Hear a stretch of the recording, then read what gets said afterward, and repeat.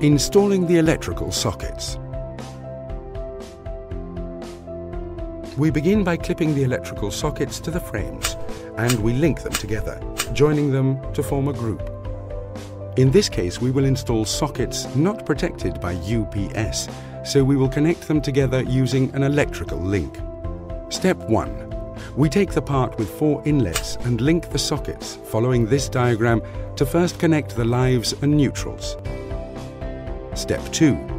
We take the 2 inlet part to link the earths of the 2 bases, following this diagram so that the earth connections are underneath. Installing electrical sockets with one-click connection system.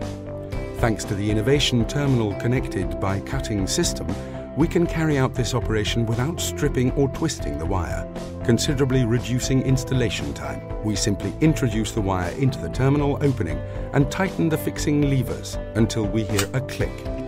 We repeat the process with the remaining wire, following the installation indications that appear noted on the electrical socket. Installing electrical sockets with screw fasten terminals. First, the diagram on the back of the socket will help us to mark the 12 mm of cable we need to strip. We then twist the wires and repeat the process with the remaining cable. We separate the cover and proceed to clip the socket to the frame. To begin terminal connection, we loosen the 3 screws on the front. We introduce the wire through the terminal opening and screw until it is secure. We repeat the process with the other wires, following the indications on the electrical socket.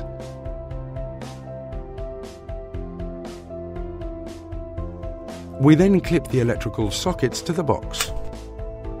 For maintenance, we can retighten the screws without dismantling the electrical socket using a screwdriver, giving each one a half turn. Once the installation is complete, it just remains to clip the cover to the base and fit the trim frame. Cima 500 Cima, always one step ahead.